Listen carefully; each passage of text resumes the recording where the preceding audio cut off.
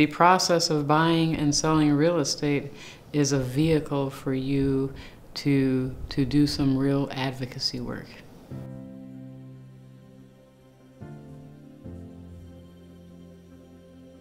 I'm Seanne Thomas, and I'm the owner of ABC Realty. ABC Realty is unique in many ways. We are a small indie brokerage. We are rooted in community, and one of the things that we are passionate about is, exploring this gap, this home ownership gap in Minnesota, and working in that space to find creative ways to close that gap. Our relationship with the Eastside Freedom Library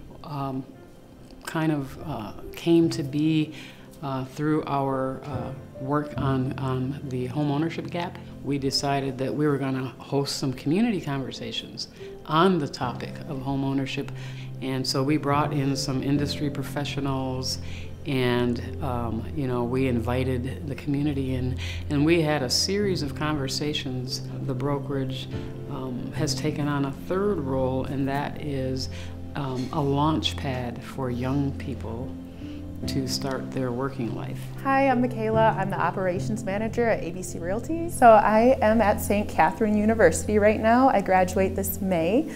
And it was an amazing opportunity to work with ABC Realty. Being the operations manager gives me an opportunity to actually take the work and apply it to one of my hardest classes right now, which is quantitative impact evaluation. And being a political science, public policy double major, and a minor in economics and Spanish, it really all intersects with my interests. The amazing work that Seanne does to know every inch of Eastside St. Paul. She's really the bridge between voices that aren't typically heard, and she also gets them the resources they need to be heard, and she advocates endlessly for all of them.